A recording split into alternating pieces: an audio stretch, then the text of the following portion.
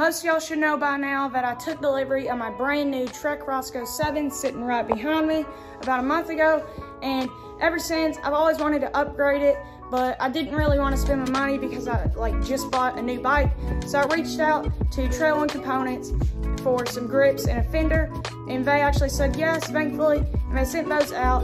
And today I'm gonna be doing a quick little review on those products.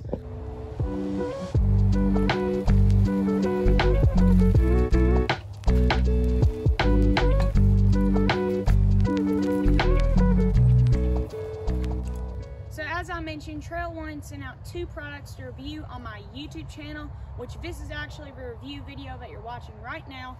One of them being Hell's Gate grips, and the other being their fender, just standard fender. I love the logo and everything. I cannot even express how good these grips feel. And even if you cannot afford a $30 set of grips, I'm gonna leave a discount code down inside of the description below to get 20% off anything that you buy on Trail One Components website. So first, let's talk about these grips. These grips are the Hell's Gate by Trail Component grips. They're only $30, which is honestly not that much for what you pay for. One thing that I was a little bit bummed out about these grips is that if you're a beginner and you're just buying these grips for the first time, you are not gonna have an Allen key to put them on. And it's not like a screwdriver bit, it's an Allen key. So you're gonna have to buy a whole entire separate set of Allen keys if you're gonna wanna install these grips. But other than that, these grips are practically perfect. And these grips are also really durable. The little time that I've ridden on them, I've not had them tearing up at all. These little ridges on here, they work really well, and the little bumps, they just feel so good inside of the palm of your hand. I did have a little bit of rippage on this side. Let me find it. Oh, right here. This little spot right here, it did seem to kind of like rip open as I rode. But I'm gonna give these grips of a scale from 1 to 10, the durability, probably about an 8.5, because I was a little bit bummed out on that. I've only had these grips, been riding on them for about 3 days now. So now I've got my riding gloves on, and I'm gonna show you how they feel inside of a hand. And whenever I first installed these grips, I didn't know how many newton meters to torque them down to, so I just kind of guessed.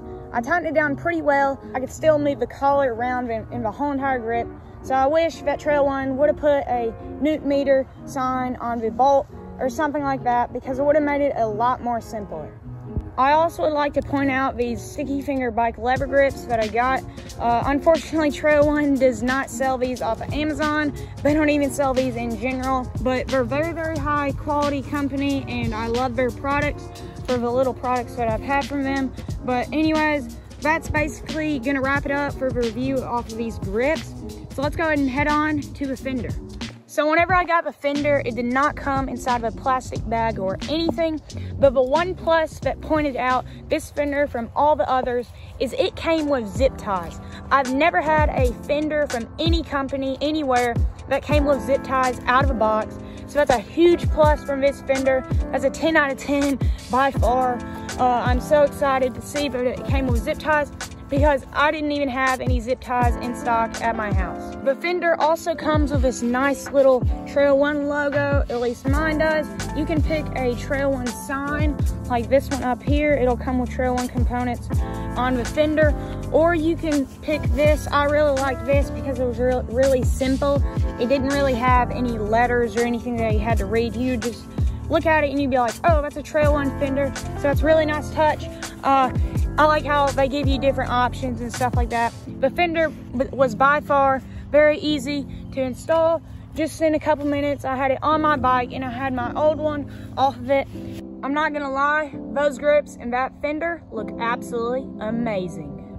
I would like to note that all the products for the rest of this video were all bought by me. No company sent them out to me. No one else bought them for me. If you're a company and you want to reach out to me and send me a product, I'm going to leave my email down inside of the description below, so you can contact me through that and we'll work things out from there. So as most of y'all know by now, the base of my mountain bike is a Trek Roscoe 7, and all the upgrades on it will be mostly down low and towards the back of the bike, including my Rock Bros pedals that I got off of Amazon for 25 bucks. I'll leave all the stuff that you see in this video down inside of the description below, including my bike. And I also got these race face crank protectors These things are a lifesaver. They're only about $6 off of Amazon. And other than that, the bike is actually completely stock. I know you're stunned. I plan on getting a new dropper post lever because this one isn't that good. But dropper post does go up and down. It's awesome. I love the dropper post.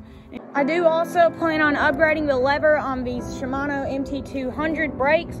The brakes are absolutely amazing. It's just mainly the lever. These are only like 2-finger levers. So I hope to put on some better levers hopefully soon. I'm most likely also going to get a new set of handlebars and a new stem. I've been debating on what to get, so please let me know down inside the comments below what you would recommend. Other than that, my bike is stock. Well friends, that's pretty much going to wrap it up on my review of the Trail One components, grips, and their fender. I absolutely love the fender, the logo, it's so sleek, as well as the grips. We as well showed y'all a couple of the components that I upgraded on my mountain bike that I spent on my own money. If you liked today's video, please give me a big thumbs up and subscribe if you're new. We'll see you guys on the next upload.